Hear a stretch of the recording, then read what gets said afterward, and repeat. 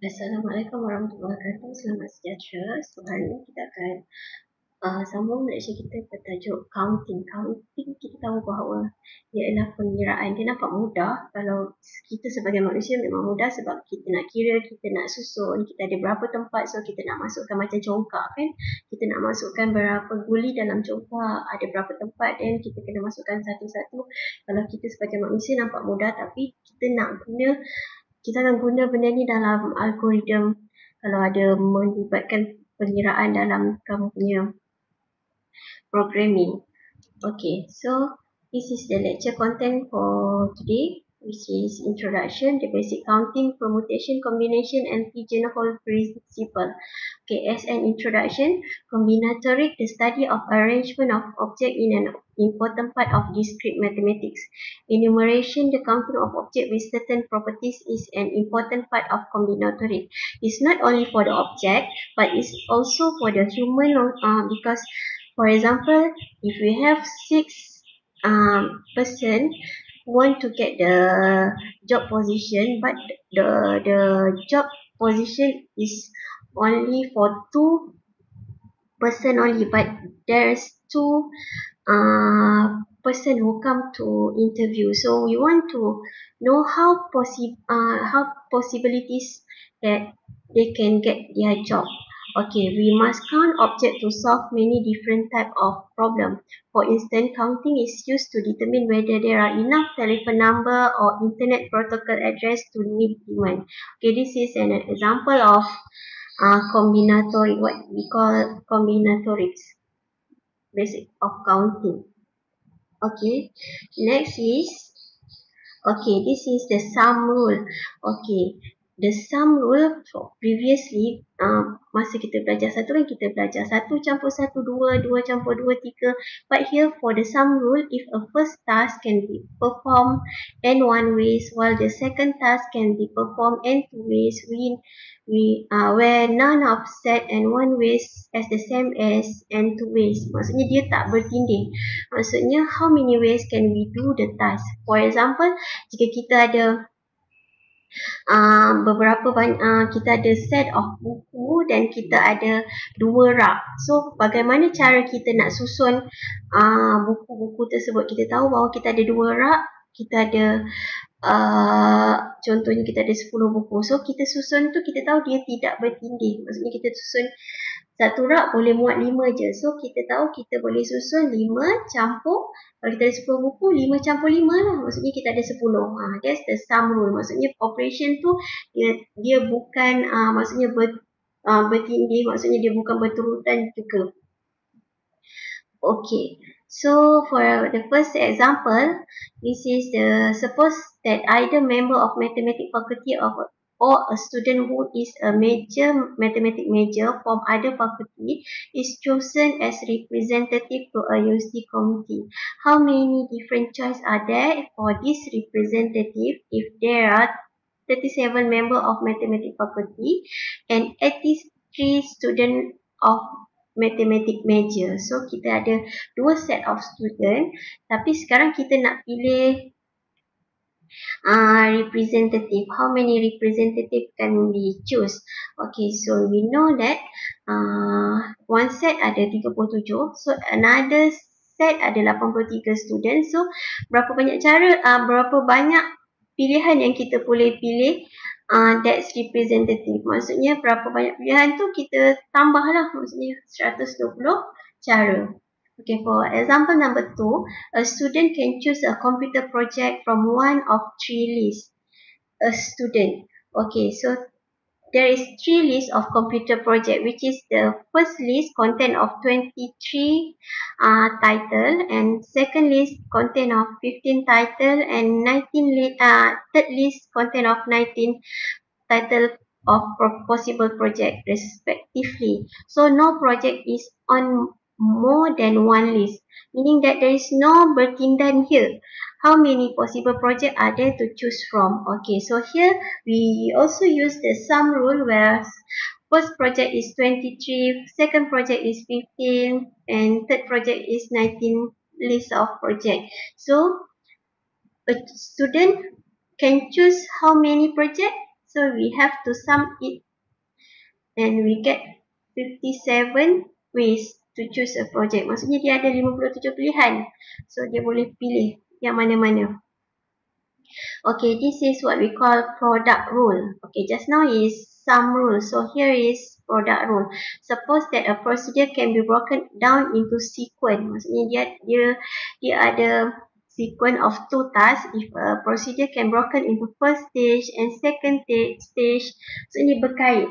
And if there are n possible outcome for the first stage, and if for each of these outcome can be outcome, there are n possible outcome for the second stage, then the total procedure can be carried out in a designated order, which is m times n ways. Okay, maksudnya kat sini kita tengok contoh.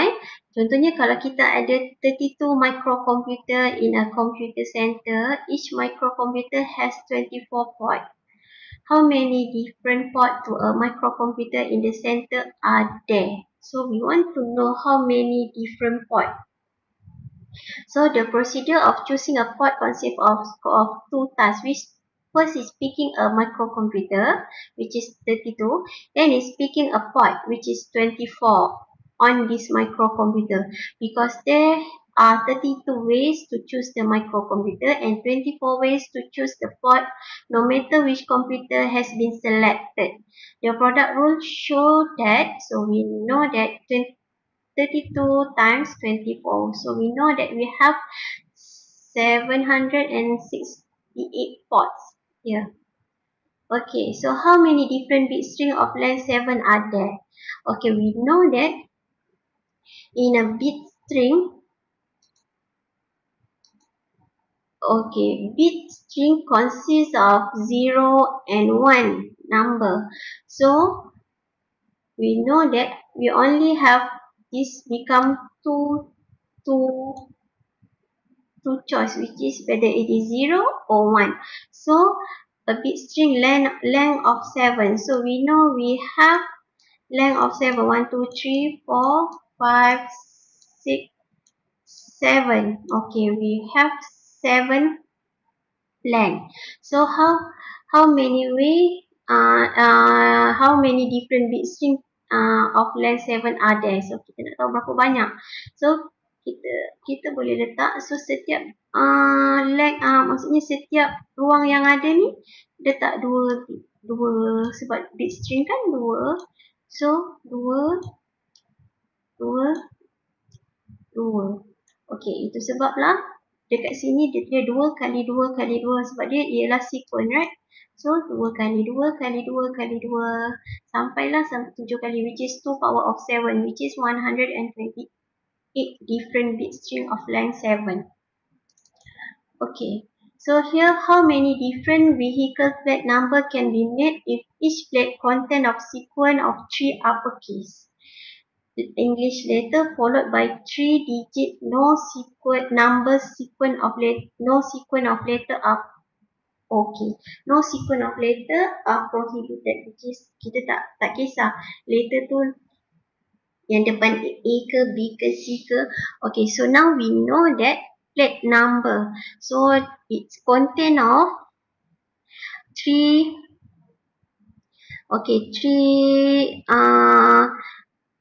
letter and it is uppercase, right? We know that uppercase we have 26 choice and 3 digit, and digit we know that the possible digit there is contain 10 number, because digit is starting from 0 until 9, so it's 10. Okay, so how many choice are there? There are 26 choice of English letter, so this is 26 and this also 26 and this is 26. So 26 times 26 times 26, but here is for the digit number, which is 10 times 10 times 10. Become 26 times 26 times 26 times 10 times 10 times 10.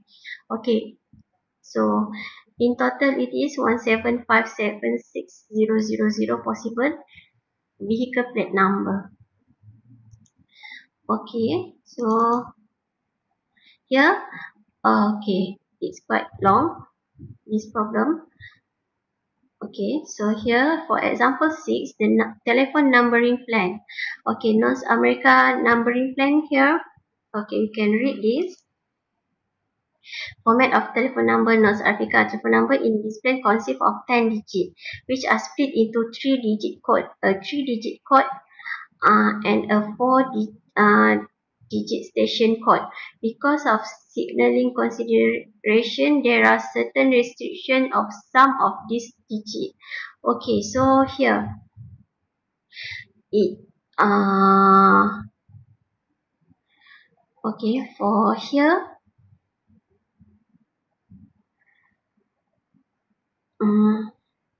okay, for the all plan is NYX and NX and XXX. All plan is NY. Okay,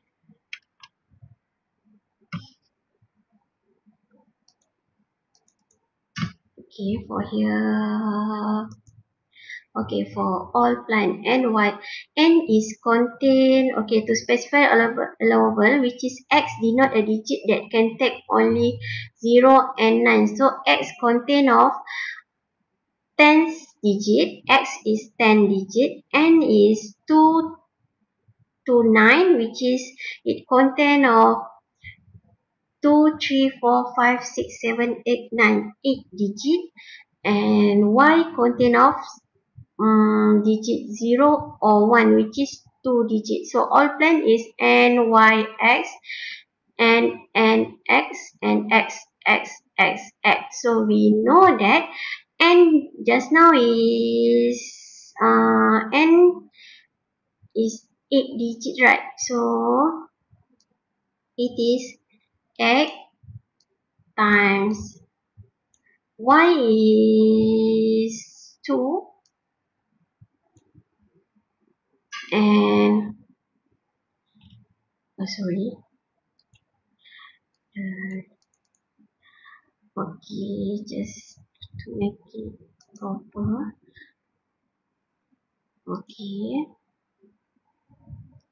when okay, just now N is 8, right? Okay, and Y contain of 2 number and X contain of 10 number. Okay, so then Y N X. N is just now 8 numbers, 8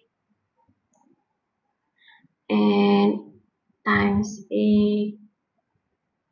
X is 10 and X, which is 10 times 10 times 10 times 10. Okay, so now we know that for the all plan, the possible number will be X times X times 2 times 10 times 8 times 8 times 10 times 10 times 10 times 10 times 10. Okay, so this is the possible number for all plan, which is this is the summary, which is NYX X times 2 times 10, then NXX is X times 10 times 10, and XXX is 10 10 10 10, and this is different number available, which is we have 1,024,000 for different number available, and for the new plan, which is 6,400,000, different number available. So how we count this is referring to n, x, x. So we count the possible number. How many number are there? Then times all together.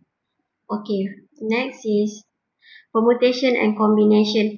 Okay, for permutation is an arrangement of part of set with regard the order of the arrangement, meaning that here the important thing we susun one an object, but there is a order which is macam kita lumba lari lah, dia ada tempat pertama, dia ada tempat kedua, tempat ketiga. This is what permutation. Order is important. And next is combination. Combination is the selection of part of set of object without regard to the order in which object are selected. Okay, here is combination, which is without the we not considering the order, which is we select three group. So it's not, there is no number 1, number 2, number 3. This is what terminology look like. Okay, so the permutation just now is kita pentingkan order. Then combination kita tak pentingkan order. Dia tak ada susunan. Maksudnya dia tak ada peringkat-peringkat susunan. Okay, for an example. Okay, 3 classmates which is Lara, A, Sarah and Zara. Lumba lari. So now yang ni kita panggil permutation because one of them win, another come second and another last, which is one winner and second number 2 and third person will be in number 3. How many different arrangement are possible? This is how can we see the permutation part, which is whether Zara number 1 or Zara number 1 and we change. Okay, so there is 6 way. So far so good, but if we have 10 kid and 10 places, takkan kita nak buat macam ni kan? Okay, we know that just now is 3 person compete for the 3 place, right? So we know that we have 6 possibility. So if we have a lot of numbers and we have a lot of places, so too many arrangement to list, right? Okay, so now this is what we have to know. Okay, Lara, Zara and Sarah differently. How can we arrange this? The winner can be either the 3 of kid. Okay, if the first is Zara, then second place either Sarah or Lara, right? And the third place, if the second place is Sarah, then the third place will be Lara only. Okay, so it same goes if Sarah winner, then if Lara winner. In other words, each of 3 could come first, any of the remaining 2 could come second, and the one who is left come third. Okay, so kita boleh tulis juga dia macam ni. Okay.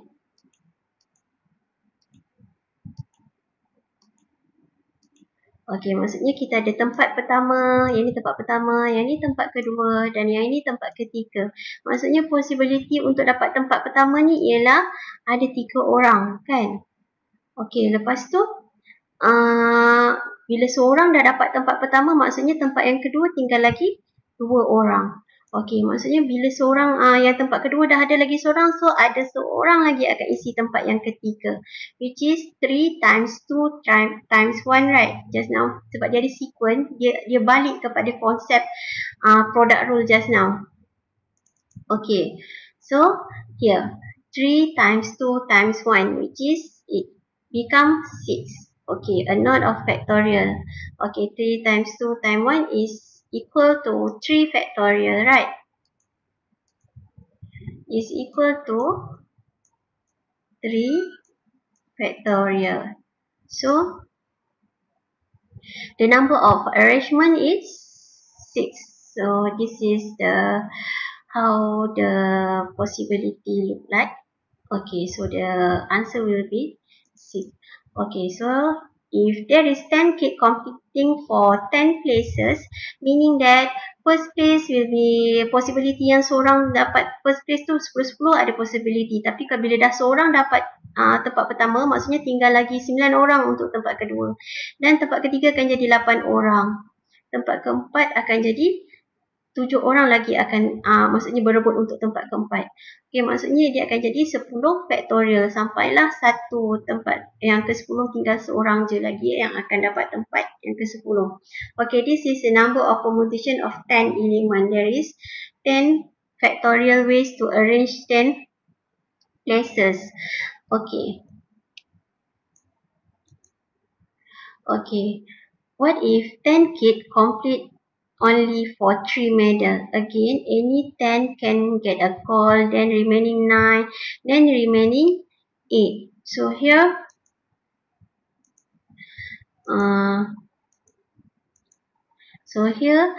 meaning that we have only 3 places to compete, right?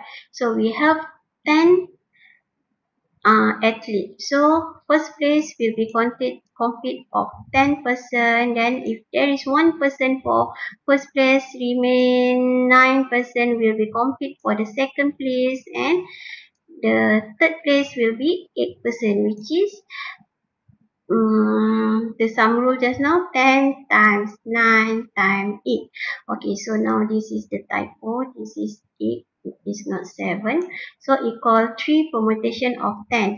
Okay, or we can write it as 10P3 or P10 or 3. So we either can calculate 10 times 9 times 8, or we use the formula of permutation, which is we have 10 persons, so we only have 3 places, so 10 minus 3 becomes 7. So this is the formula for permutation. Or we can use also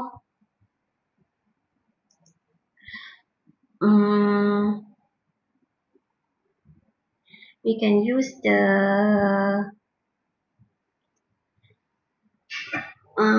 calculator.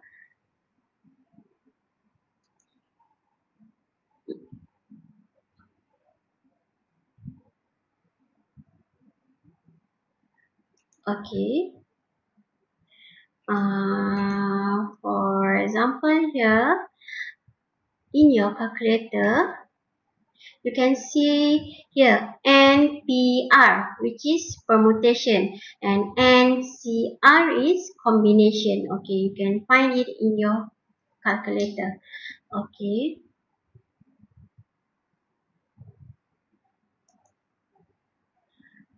Back to our lecture note just now. Okay, so all the value should be the same, whether you want to use calculator or you want to calculate 10 times 9 times x, or 10 factorial divided by 7 factorial. So the final value must be same.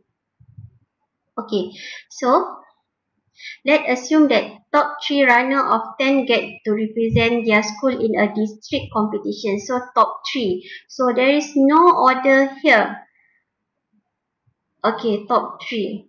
No order here. So we know it is, okay, just permutation just now is 10 times 9 times x, right? Okay, but here we want to find 3 person regardless their order, which is number 1 or number 2 or number 3. Okay, so now how many choice are there? So new solution here is,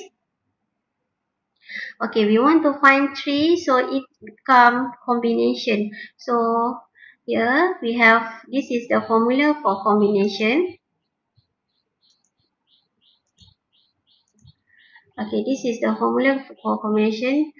10 times 9 times 8 divided by 3 factorial. So we want to choose 3 students from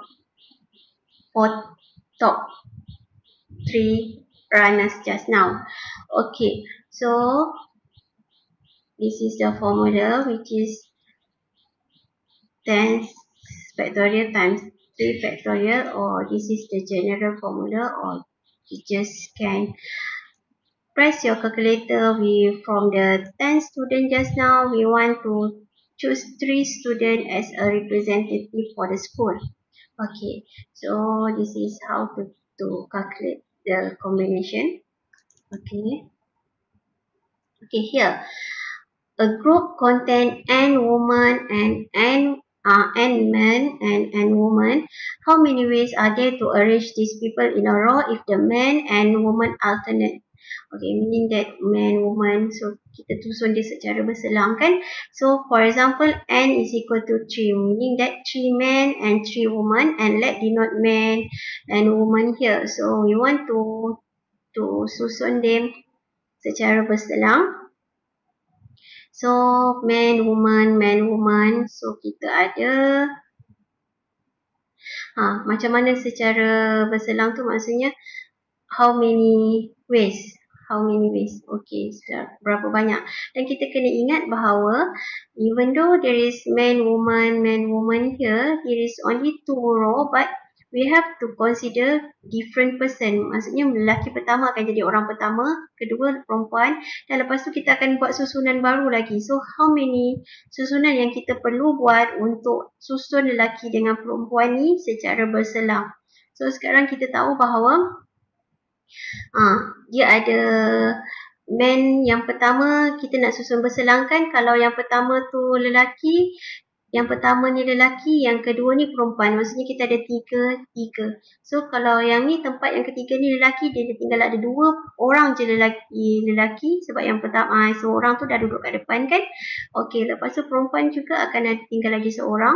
So maksudnya ada 2 pilihan perempuan dekat sini. Lepas tu yang tempat yang ketiga akan ada 1 pilihan lelaki dan 1 pilihan perempuan sahaja.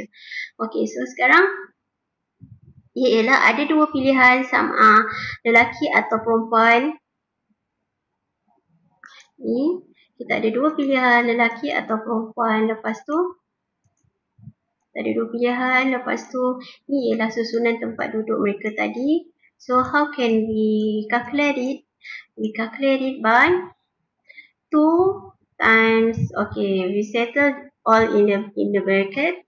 So we found that, okay, this is the general formula, but if you don't remember this, you still can count if you understand the basic concept of combination or permutation. Okay, so this is the final answer. Okay, you can count the total, how many. So please use calculator to find this total value. Okay, so next is, suppose that a salesman has to visit 8 different cities. He must begin his trip in a specified city, but he can visit the other 7 cities in order he wishes. How many possible order can salesman use when visiting this city? Okay, yang ni maksudnya sekarang kita ada salesman ni. So dekat salesman ni, dia ada berapa city kat situ? Dia cakap dia ada 8 cities, right? So kita ada 1, 2, 3, 4. Sorry. Dia ada 8 kan? 1, 2, 3, 4, 5, 6, 7, 8. Okey, kita ada 8 city. So sekarang ni, seorang ni, he must begin his trip in a specified city. Maksudnya kita ada 1 city ni yang memang kita kena mulakan. Maksudnya dia ada maksudnya dia ada 1 pilihan city kat sini.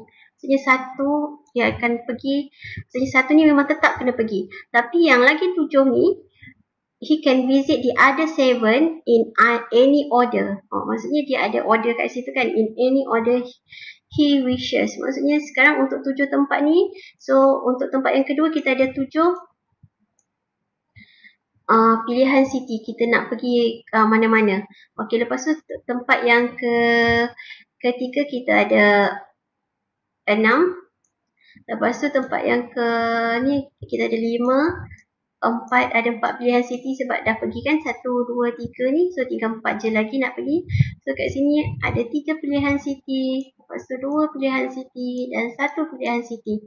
So sekarang kita tahu kita punya value ialah 5040 sebab kita hanya consider sebab 7 ni je yang dia boleh pergi ke mana-mana, tetapi 1 ni mesti mulakan. So it is 1 times 7 times 6 times 5 times 4 times 3 times 2 times 1. So it become 5050 ways for the salesman to choose his tour. Okay. So now this is the, for instance, the salesman wish to find paths between city. Okay, so sekarang dia kena carilah, lepas dia tahu ways, berapa banyak ways, berapa banyak cara tu, dia boleh tahu the minimum distance. Okay, lepas tu dia boleh cari juga total distance of possible paths. Okay. So example 9, how many ways are there to select 5 players from 10 member tennis team to make a trip to a match to another school? Ini kita faham bahawa kita ada 10 member tennis team. So dalam team tu kita ada 10 member, tetapi kita nak pilih 5 player saja. Tapi kat sini kita nampakkan soalan ni dia tak ada order pun, tempat pertama ke tempat kedua ke, tak ada. So kita tahu ini akan guna combination which is 10C5. Okay, so kita ada 252 ways. So sekarang kita kena tahu, bila kita baca soalan kita kena tahu ini combination ke, permutation ke, or just a sum rule ke, macam mana. Okay, so example 10, a group of 30 people have been trained as astronauts to go on the first mission to Mars. How many ways are there to select a queue of 6 people to go on his mission? Okay, assuming that all crew members have the same job. Okay, so kita ada 30 orang, lepas tu kita nak select 6 people only to go on mission. So it's also combination because regardless kita tak consider the order here. So 30C6. So press your calculator, you'll get this total number. Okay, what is the difference between permutation and combination? Ordering is important for permutation, but does not matter order for combination. This is the formula for permutation and formula for combination, and regularly and is always permutation is greater than combination. Okay, for the pigeonhole principle. Okay, this is definition. Ni macam kita pigeonhole kan, kita tahu peti surat kan, contohnya kita ada peti surat. So kita ada, if K positive integer and K plus 1 or more object, kita ada K tempat, tetapi kita ada K plus 1 objek. Maksudnya kita ada objek yang lebih daripada kita punya box tu kan. So kita akan ada at least one box containing 2 or more objek. Macam ni lah. Okay, akan ada satu box yang akan ada 2 atau 3. Jadi kita konsep ni kadang-kadang kita guna dekat dalam industri manufacturing, which is we have to slot the chip, or you want to slot the things into store, how many box are there, kita guna benda ni. Sebab kadang-kadang kita benda tu terlampau banyak, so kita kena tahu the basic concept of pigeonhole principle. Okay, this is also what we call the pigeonhole principle. Maksudnya ini still betul juga, maksudnya dia at least 2 tu ada more than, at least satu kotak akan ada more than 2 object. Okay, still betul. Tapi ada juga kotak yang kosong, still accepted as pigeonhole principle. And this is also okay, at least 2 tu ada at least satu tempat tu at least ada 2 objek yang akan berkongsi. So here ada 3 objek yang berkongsi kat satu tempat, still accepted. Okay, so now this is the example. Among of any group of 367 orang, maksudnya kita ada 367 orang. So there must be at least 2 with the same birthday, right? Because there are only 366 hari. Maksudnya Kan kita satu hari, satu tahun, ini kira tahun lompat lah juga ni. Maksudnya ada sampai 29 Februari, 366 hari. Okay, so sekarang kita ada a group of people 367 hari. Maksudnya akan ada, mungkin akan ada 2 orang yang lahir pada hari yang sama, dan ada juga macam konsep yang macam pigeonhole ni kan, ada juga tarikh yang tak ada orang pun birthday di masa tu, betul tak? Okay, so akan ada mungkin 3 orang yang kongsi birthday pada hari yang sama. Okay, atau mungkin 2 orang yang kongsi at least 2 with the same birthday. Okay, that's the terminology. The example for pigeonhole principle. Okay. Next is, okay, if we have 27 English word, okay, so sekarang kita ada 27, maksudnya kita ada dekat tangan kita, contohnya kita ada 27 pilihan number. Tetapi kita tahu bahawa English letters tu ada 26 je kan. Maksudnya kita tahu bahawa dekat sini ada 2 nombor yang akan sama. So because it is 27 English word. Okay. So it is an object placed into K box, then there is at least one box containing at least n over K object. N ni ialah kita punya objek. Contoh tadi yang burung merpati tu, n kita ada, bekas dia ada 7, ada K. So n over K object. Okay, so this is an example. Okay, kita ada minimum number of students required in a discrete mathematics class to be sure at least 6 will receive the same grade. Okay, maksudnya kita nak tahu minimum number of student. So sekarang at least 6 will receive the same grade if there are 5 possible grade. Okay, kita ada 5 possible grade. Okay, 1, 2, 3, 4, 5. Okay, the minimum number of needed to ensure that at least 6. Okay, so now we know that the at least 6 and n over 5, which is how many students of discrete mathematics required here. And there is 5 grade. Okay, so kita nak ada at least 6 tu berkongsi grade yang sama, at least 6. Okay, the smallest integer can be 5 times 5 times plus 1. Kenapa 26? Kalau kita kira 6 kali 5, kalau kita buat biasa kan 6, kalau student selalu 6, dia nak cari n tu berapa? 6 kali 5, 30 kan? Tapi that's not the minimum number. Okay, so kita tahu kita ada kat sini kan? Contoh kat sini kita ada 1, 2, 3, 4, 5 possible grade, right?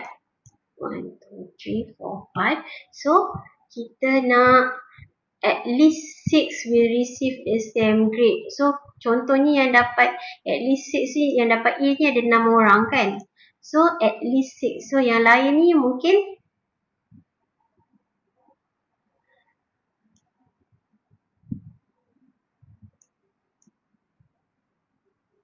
ni ya 1, 2, 3, 4, 5. 1, 2, 3, 4, 5. Okay. So sekarang kat sini macam ni.